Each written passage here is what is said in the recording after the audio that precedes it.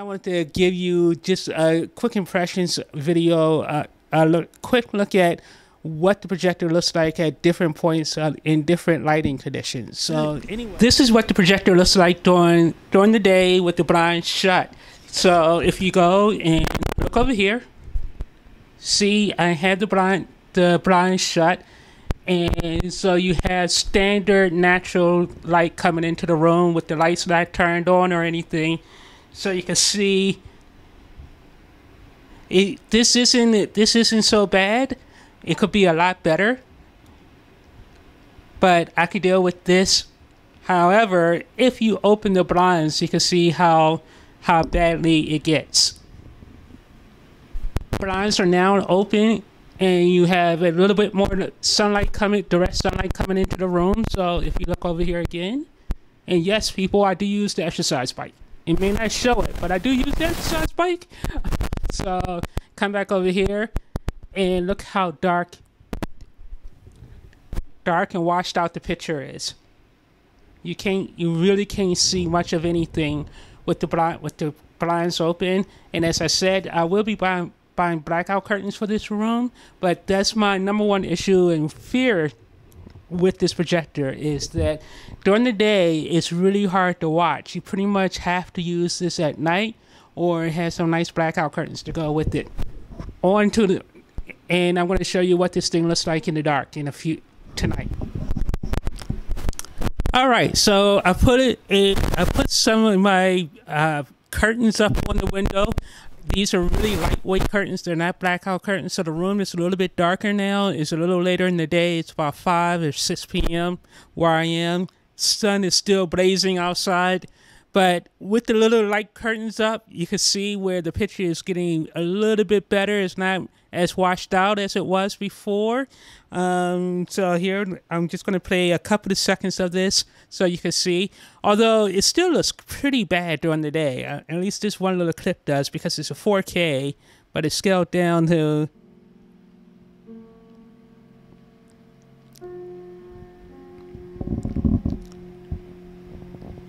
But it's not too bad. This is actually doable, especially, and the camera is actually making it a lot brighter than it is in real life. And real life is a lot darker than what the camera is probably making it out to look like. But again, this is a $250 projector, so I'm gonna end this right here, and the next clip is going to be at, I'm going to film the next clip at around 9 o'clock tonight, and then I will continue with the review. But look at that, that's not too bad. I wish I could show you guys some clips, but I really can't. But you can actually see the transition from how it looked this morning, how it looked at noon, with the sun coming in, to how it looked at 5 p.m. with some really light curtains up, to now where it's really nice and dark. And I'm going to play that Lion King clip for you in 3, 2, 1. We all know who these people are. I don't think I'm going to strike myself, so I'm just going to use my video from the other day. So take a look at this. This looks really nice. It still looks a little flat just because, you know, it's projected onto a wall, but at night it still looks pretty nice. And here, listen to the volume. Super tech geniuses, and they just came on the scene like a year ago, and they never once talked about what the actual background is to actually be talking about this stuff. Yet people take their words as though they're gospel. I mean, come on, that's pretty amazing for built-in I gotta try to figure out how to turn this down.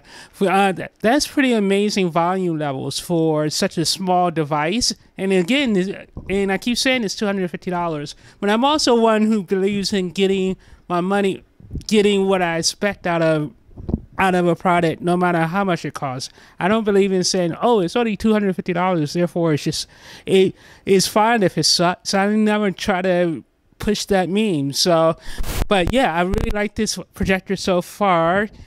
I'm still returning it just because I bought the C9. And I do want a better projector. I just kind of this small taste has made me go, I want a projector that's gonna, I want a full bore 4K HDR projector now. That's a short throw projector. I want to see if I can find one for $8.99 or something in the next couple of months. But yeah, I really am liking this experiment. So a full review of this Bomaker Parrot 1 is coming out in a few days. To give you just a quick impressions video, quick look at what the projector looks like at different points in different lighting conditions. So anyway, this is the Bomaker Parrot 1. Talk to you guys later. Bye.